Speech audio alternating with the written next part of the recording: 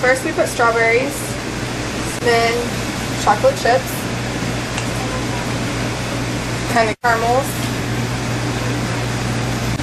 and then nuts, glazed pecans. Now we're going to add a couple scoops of ice cream right in the middle. For the ice cream, you put whipped cream on the ends, and then you add a cherry on top of the whipped cream. Then you drizzle it in caramel.